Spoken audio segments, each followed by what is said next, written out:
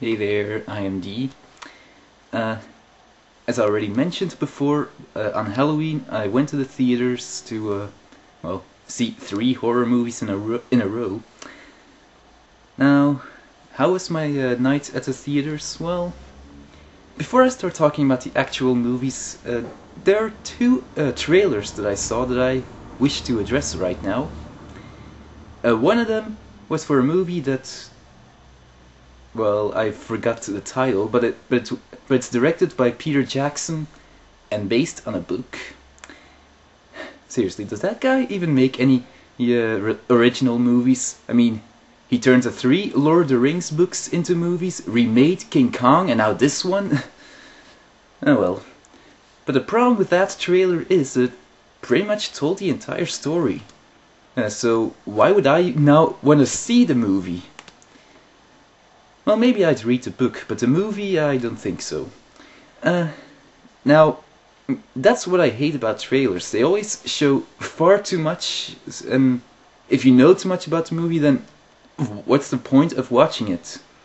And that is what made the other trailer much better. A trailer for the movie Inception. All it did was show a few computer-generated buildings and 2 men in a hallway somehow floating, bouncing. I'm not sure what was going on. And the tagline in this movie is, "Your mind is the scene of crime." I'm not sure what I'm supposed to make out of this, but somehow this one deals with the human mind.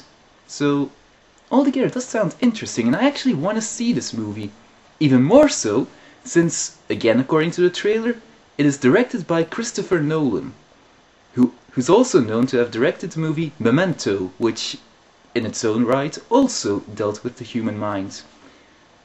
So okay, the trailer was good, but the only complaint I have about this trailer, so it says a film by Christopher Nolan, and in case you don't know who he is, it later mentions director of, and a movie that was mentioned then, it should have been Memento as it's more or less in the same league, but instead it mentions The Dark Knight. The point of a trailer is supposed to lure people to the theater, not scare them away. It would have worked so great if either didn't mention whatever movie the guy directed. I mean, if it says directed by Christopher Nolan, then you as the viewer think, oh, he must be well known. So you see the movie anyway, even if you don't know the guy. But it mentions he's the guy who directed The Dark Knight, and that just fails on so many levels. Case 39, well, I can't really say much about it. Just you have some woman who works for social services whose job it is to give kids a safe home. Now, I don't want to spoil too much for you, but what I can say about this movie, one of the things that makes this movie interesting is that the monster in this movie, if I should call it that, isn't exactly evil. It is just selfish. I mean, it wants things to go its way, and if people deny it that, then they will suffer the consequences. Which makes the ending of the movie also a bit, well, selfish on the hero's part. I mean, rather than try and talk things out, despite of what the monster is doing to her, well, you pretty much get the idea. But then again, it's horror, it's fiction, it's not supposed to be 100% accurate, so... But anyway, altogether it was interesting. It had quite a few good scares as well. I mean, it's been a while since I last saw a movie that at least tried to scare you. A horror movie that at least tried to scare you. Because, I mean, the hero or heroine could be sitting somewhere, suddenly finding out some great secret or some moment of quiet, then suddenly it has to be something stupid, that's someone knocking, and you as well as the heroine are just shook up. That, or someone is just sitting right next to a window, nothing's going on until a dog starts jumping on the window. You pretty much get the idea. So it does have a few moments of scare, and okay, it was overall an okay movie. There's just one complaint I have, and that is that I find that Renee Zellweger just wasn't fit for the role. I mean, you could put anyone in the role, but Zellweger, that just didn't work. I'm not saying she's a bad actress, but the horror genre just doesn't seem to fit her. You'd think she would have learned her lesson after appearing in that one Texas Chainsaw Massacre movie. Apparently not. The story in this movie is you have a young couple who's being haunted by some ghost or other, and but then the guy of the couple buys a camera just to have some record of what's going on, and so this movie is basically what that camera has been shooting. So yeah, it's a bit Blair Witch-esque. One movie that I, well, believe it or not, but when I saw the Blair Witch Project, I actually fell asleep. Well, whenever I have a bad case of insomnia, I should watch that movie just so I could sleep. Makes me wonder why I don't own a copy of that by now. But anyway, so this movie is a bit in the same league.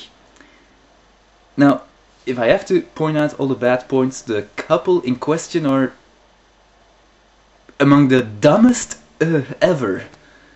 I mean, so they're haunted by a ghost, they see a psychic, the psychic thinks the ghost is too powerful for him, so he tells them to go see some other guy, and they do, or at least they try and contact that other guy, when it was already too late. You know, they could have called the guy from the very beginning and tried to sort the whole thing out, but for some reason they were always stalling. Why?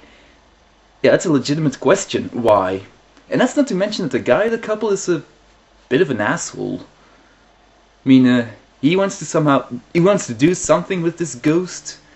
Like, okay, I'm not gonna say what, but he's told he shouldn't be doing it, but somehow finds his way into doing it anyway. So yeah, the couple is a bit stupid, the guy's an asshole. But if you gotta watch this movie for any reason at all, well, that would be for those moments during the night when the ghost is actually haunting them. I mean, this movie was made with little to no budget at all, and somehow they managed to create some of the most convincing effects ever. I'm not gonna say what they are, but let's just say if you gotta watch the movie just for one reason, those will be the reasons. So, just to see those moments that they are being haunted. Oh boy. The first Saw movie was good. The second was better than the first. But after that it should have just stopped. I mean, Saw was good.